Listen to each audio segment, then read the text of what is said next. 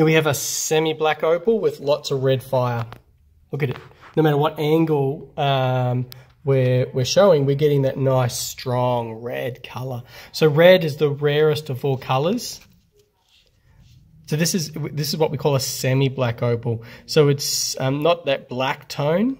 It's more of a light kind of grey tone. But what's really, really important is that this is a solid natural opal. This is not a doublet, not a triplet, not an inlay. This is the real thing. So it's like comparing artwork. This is like an original painting.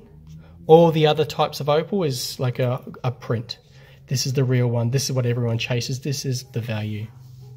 So there are 8 things that determine the value. Brightness, pattern, what colors there are, shape, tone, transparency, and thickness.